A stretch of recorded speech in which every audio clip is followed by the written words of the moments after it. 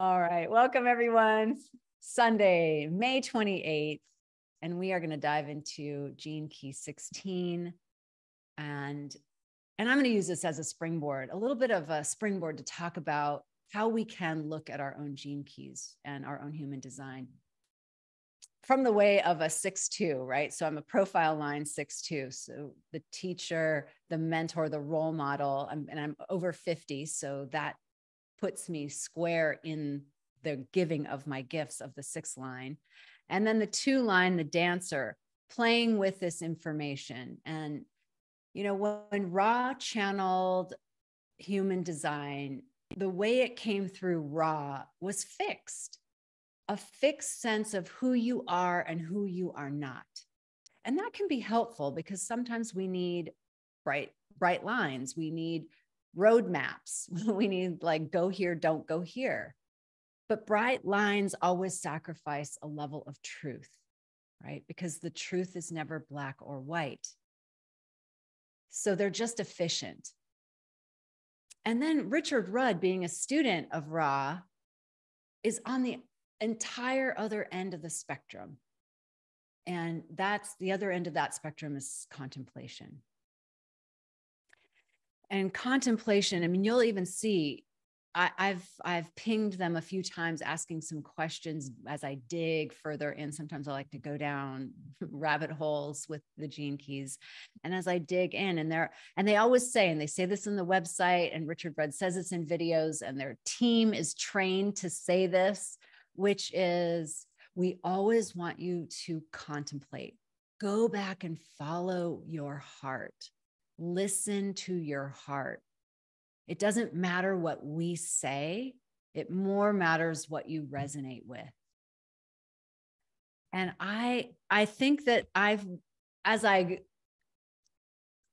age and as I get more and more experience, I resonate more and more with that notion that I can trust myself.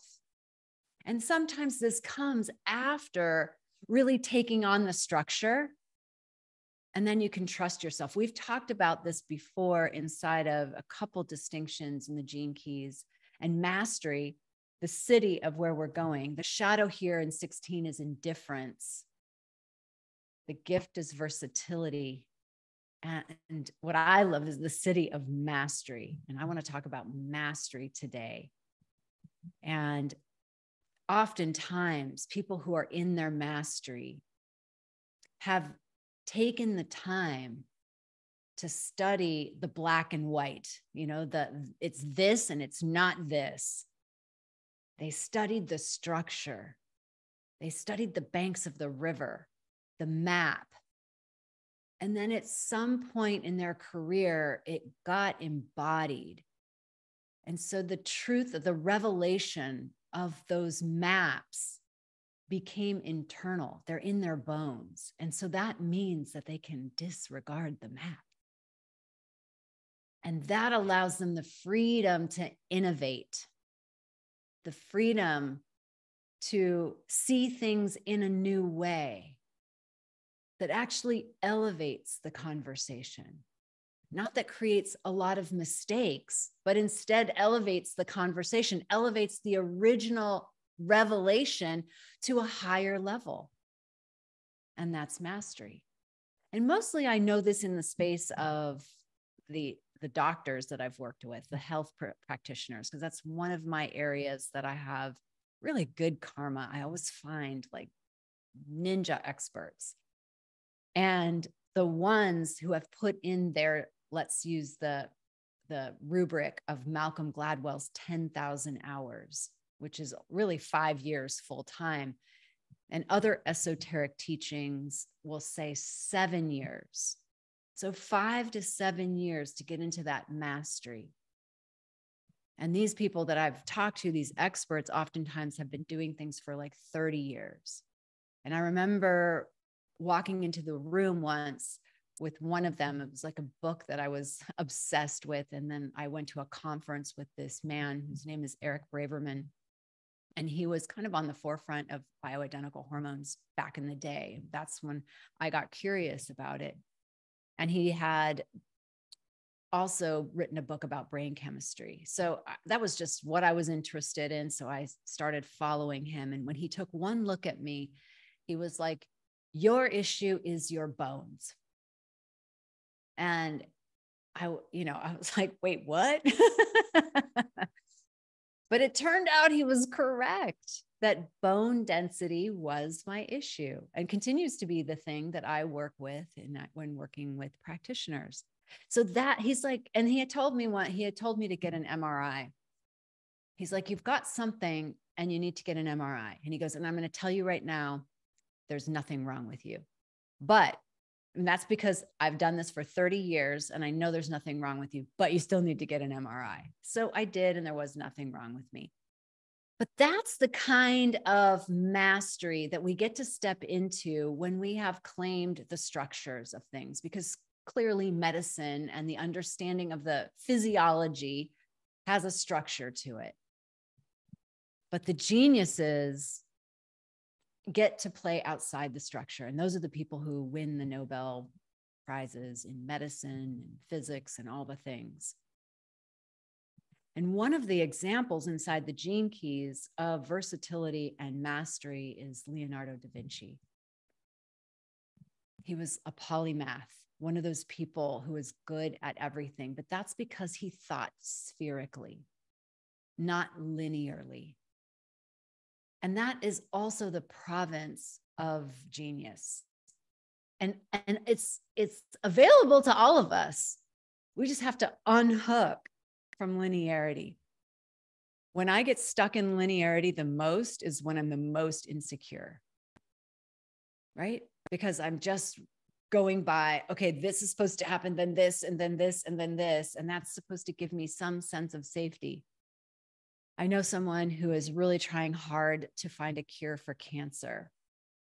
And I really admire that moonshot, right? Like she's playing in a moonshot. The issue that I see with respect to her moonshot is that she's coming at it from the mind. And the mind, as we know in the esoteric traditions that the gene keys are based on, that mysticism that I teach and allow to run through me, that mind can only get you to the temple door. And then you've got to, like, as Kierkegaard says, you got to get off and you've got to walk through the door. It's faith. And what is faith? Faith is the imaginal realm. And so those of you who are in the superabundance course, I have been going so deep inside of the imaginal realm that I actually have a part 2 that's germinating inside of me as I understand. And here's the cool part of it. When I started teaching superabundance, it actually came through as an experience that I had from my time in Tulum, prior to Tulum and in Tulum, of being activated inside my light body. I don't mean inside, activating my light body, my awareness of my light body. And, if you remember, my life work gene key is gene key 11. And what is the city of 11? Light. So you can't make this up. You can make this up. It is made up, but it's like perfect. And that's why I love it. When you find your life work, you found some codes, some clues to a soul path that wants to materialize and actualize itself in 3D, in the manifest plane. So I think it opened up a door teaching the superabundance. It's one of those, the thing of superabundance is being inside the field of serendipity. And so the serendipity comes through and finding teachers that have access points. And actually, what I'm finding is this teacher that I found has a map. And she did a lot of the heavy lifting because she read some of the early esoteric teachings of Gurdjieff. And I'm not sure I want to do that. So, right, that's my 2-line speaking. If you are a 1-3, you'll be like, oh, I'm on that. I'm on it. I'm going to do it. So yeah, 1-3s definitely do it, and then come tell me what it is you learned, and then I will synthesize it inside my body, and we'll make a great team. Right? Because really we're weaving the fabric of something. There is not, we've let go of that Piscean era that like knowledge is contained in this one person. And in fact, the whole time when I'm listening to this woman's download, her name is Cynthia Bourgeot, and I'm listening to her download, I'm so aware that it's a context. I'm so aware that it's the eye of contemplation that gets me there, because I will never be able to prove what she's saying. You and I will never be able to prove in linear fashion, in the world of the eye of reason or the eye of the flesh. We will not be able to prove it. And so as mystics, and I'm going to conclude all of you as mystics. Yeah, I mean, right? We're heaven on earth. We're here to have intact as well and restore the eye of contemplation, the eye of seeing with a new eye. And that's exciting. And what I love too about her mastery. So this woman who wrote this is lifelong devotee of the teachings of Gurdjieff and others, but that's one spiritual teacher who had a very incredible body of work mapping the metaphysical realm. Also the father of the Enneagram. So very practical work to see the not self, to see who the personality self, which is that personality self is important to identify because it's at a lower level of vibration. And so she spent her 70 years on the planet or more. I mean, probably not since birth, but whenever this material became alive, becoming a master teacher and a master transmitter. And the map includes even the precarious places in the terrain where we spiritual people can go off the grid and get into magical thinking and start living in a way that doesn't have integrity with even the map of the world of the non-ordinary. So I thought that is a huge contribution and something that I'm interested in diving into. So you all will get the benefit of whatever it is that comes through here, because I'm interested in understanding the terrain of the non-ordinary so that we can live powerfully here. And the teachers that I'm listening to have that in mind. Nobody is saying so that we can get out of here, so that we can escape, but it's really so that we can be the bodhisattva presence, so that we can be the compassion presence, the love presence, that we can bring a vibration here that actually holds in check the lower vibrations. And I never really thought about this until Wayne Dyer mentioned it. And he didn't say where it came from, but Gurdjieff actually held this view. And I think it was from some Sufi mysticism, that there are a number of people here in their bodies and beyond. And I'm going to say individuals, because I actually don't know that they're all human. They could, because I actually believe that animals can hold this frequency. So let's just say there's individuals, and some numbers have been 25, but there's also, I've heard lots of different numbers, but let's just play with 25, that there's a council of 25 souls here on earth and beyond that are holding down the frequency of our biosphere, of our earth plane, so that full on evil doesn't take over.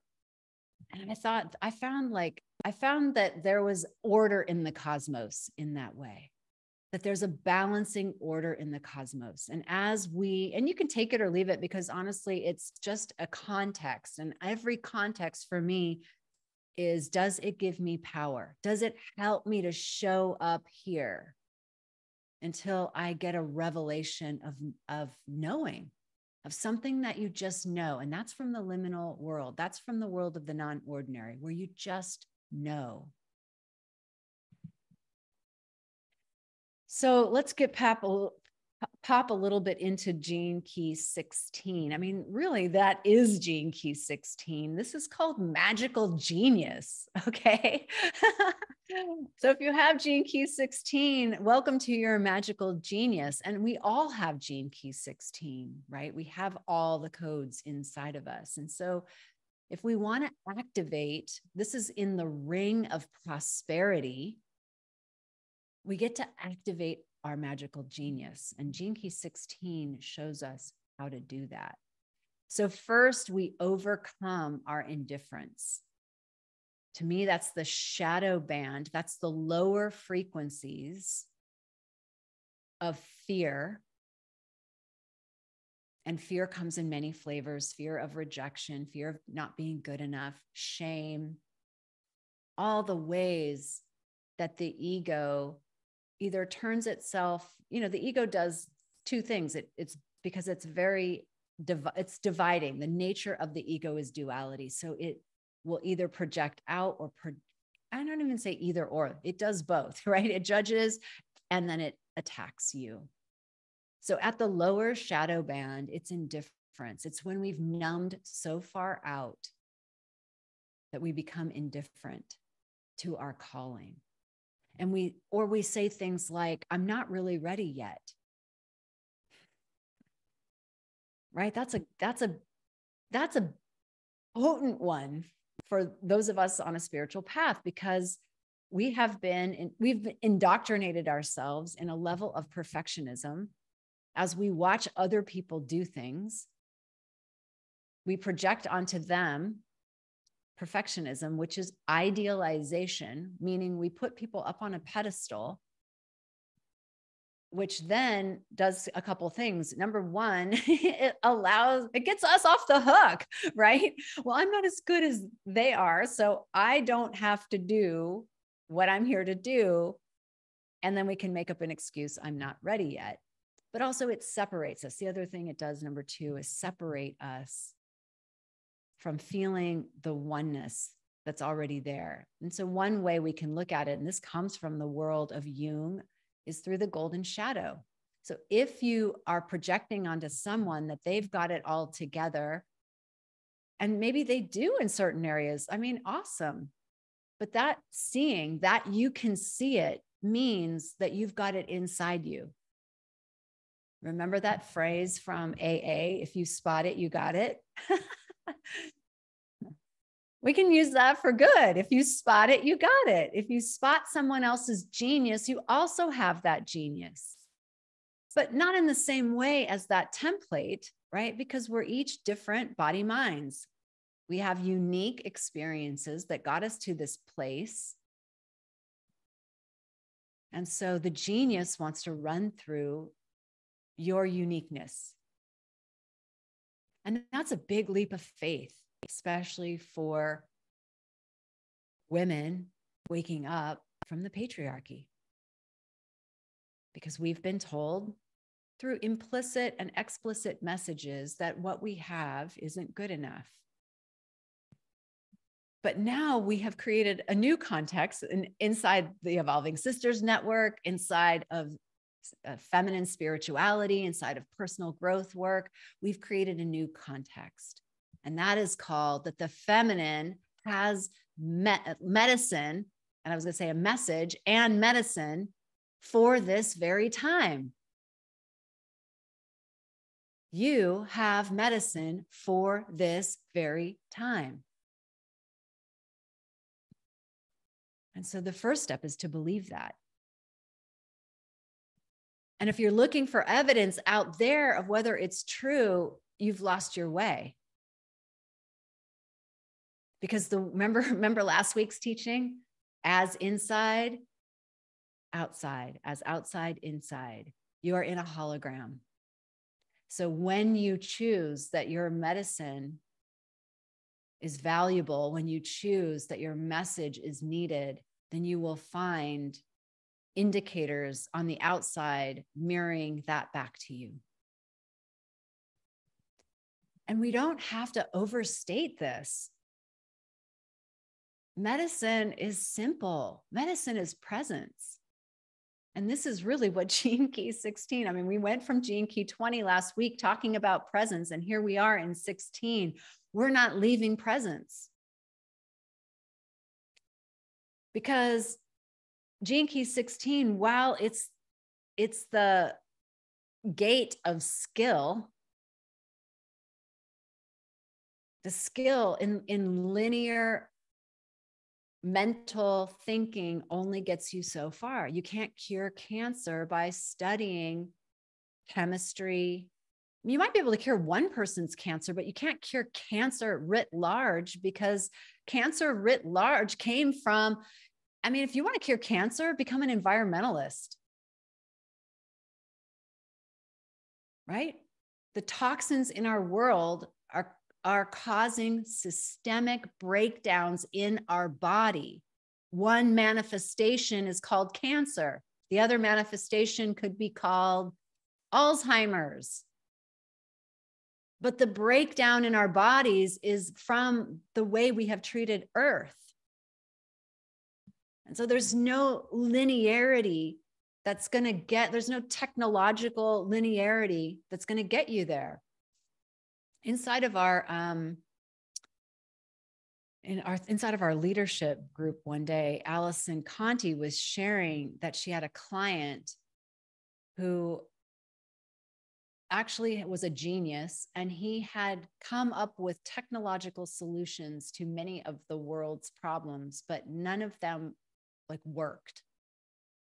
Like on paper they worked, but not in reality. Because the world is spherical, it's dynamic, it's not made of just of what we can see. There are other forces that are shaping it.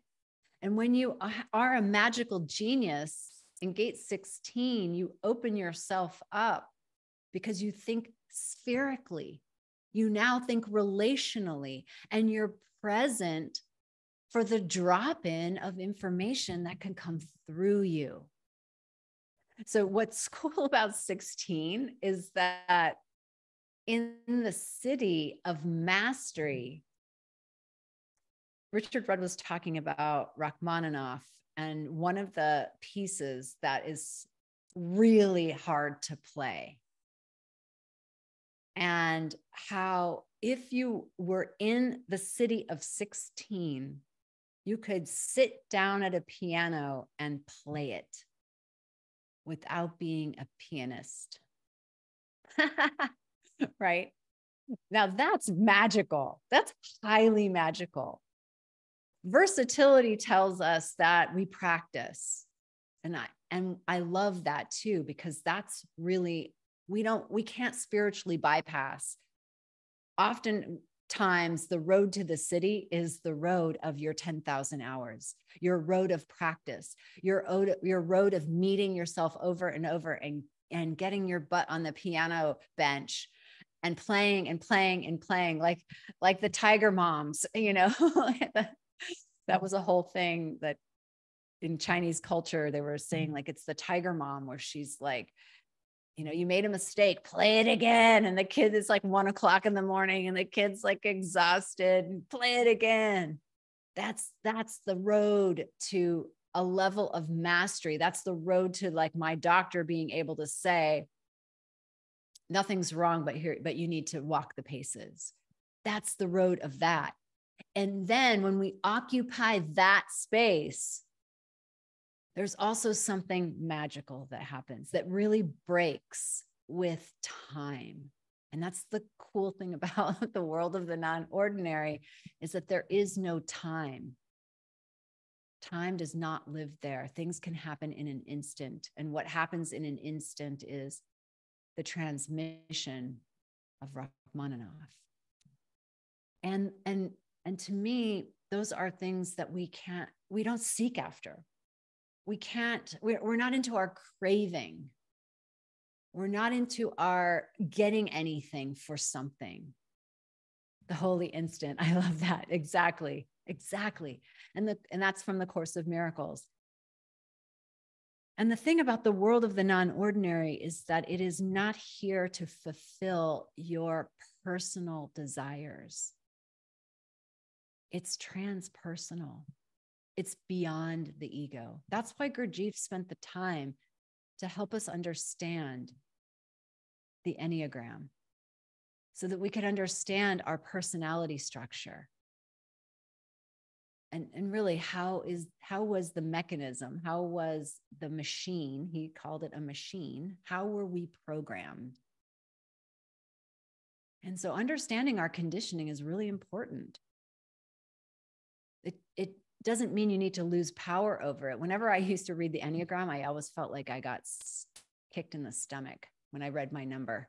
I was like, oh, that's like the worst number. And it's like, oh, that's how you know that's your number, because you think it's the worst number. I'd rather be that. Yeah, well, then you're not it. When it makes you sick, that's your number. But really, at over time, when we make friends with it, it doesn't have to make us sick. It doesn't make me sick anymore. It makes me smile at how sophisticated the mechanism is. Like, damn, you are good at every way I seek to get out. That's also it. And so there's no running from it. There's just a surrender, because the world of the non-ordinary is not contrary to even our spiritual materialism, as Trungpa Rinpoche would call it. The world of the non-ordinary is not here for your personal anything, personal gain, personal fame, personal wisdom, personal anything, personal money. It's not here for that. It's its own reward. And non-attachment is the currency inside of that. And so I'm practicing this all myself, because I'm seeing, as I do this deeper dive, I see the ways that I'm really being taught. And so I'm going to end on this note. And this is really a post-eclipse note, the eclipse season that we went through in March and April, and then the Grand Cross in May. And we're still in that frequency basically till the full moon in June. And there's a lot of breakdown, and I'm witnessing it in myself. I'm witnessing it in others. I'm seeing the overwhelm. Anybody can relate to the overwhelm that's happening right now on just many levels, either whether it's inside you and you're feeling it, or you're feeling other people feeling it, or you're seeing the vestiges of the overwhelm. And as a result, what happens is people they try to manage it. And so they're managing it with addictive patterns. And that's overeating or undereating, exercising. And none of that's, eating is not bad. Exercising is not bad. It's just the way that we're using it to manage drinking alcohol, shopping, spending money, just ways that we're trying to kind of plug the holes. And as I got present to that and I witnessed it, I saw that there's no way to plug the holes. They're always going to come out. It's just going to come out somewhere, and it's going to come out sideways. And the thing about that kind of repression and suppression is that it will come out. It will tap you on the shoulder, and then it will hit you on the head with a 2x4. And some serious wake-up calls will occur. And that's what's happening to humanity right now. So I'm speaking to you as a person who gets to step into your mastery, a person who can be a salve for the world that's going through a massive transition right now. And so if you're personally going through a shift and a change, a breakdown, I invite you to recontextualize it. See it through new eyes. Hold the question, how can I see this through new eyes? How is this actually for me? I got some huge insights and I saw myself in different ways when I asked that question, and I was able to pivot just like a micro like adjustment of a perspective. And I was like, okay. It's happening because this needs to happen, or this needs to get in alignment. I prayed for this. A friend of mine said the other day that she prayed, it's like a prayer for, I forgot what it was she prayed, but it's similar to a prayer of, remove anything that's in the way of love. Like, have you ever prayed that? And then all this shit starts happening in your life, right? Like, you called it in, you asked for it. Because the universe is honorable. It's honoring that deeper call because it's not really interested in the world of the ego. So I'm going to end with like a tie if Gene Key 16. And that's just to say that you stepping into your mastery is allowing the healing balm to come through to the world. We are the agents of that. And when we, as esoteric traditions teach us, when we go into the eye of the heart, I'm going to call it that. When we go into the heart, and we worked with that last week, and this week we're going to work on our call with mastery. When we go into the eye of the heart, that gives us new fuel and new courage to actually do the thing that may scare the shit out of us. And as I said, to tie back Gene Key 20 and presence, it doesn't have to be a big deal. It doesn't have to be that you have 10,000 followers or like a totally like killer TikTok account, or whatever rubric you might be using, that I can't do my mastery unless I have this thing. No, you can do your mastery right here, right now, in presence, because mastery is presence. So if we go back to that person who wants to cure cancer, the answers are going to be in presence. And I'm going to say that the answer is going to be not only in presence, but with another. It's going to be in the field with someone else. And that's an interesting take. And I think that's very Aquarian. And that was coming through the teachings in this esoteric model. And I had never heard them. And I think they actually are the underpinnings of the gene keys. I think I found the deeper well underneath the gene keys. And what this teaching shows us is that when we go into the heart and are present with another, we open ourselves to information that is not available on this linear plane.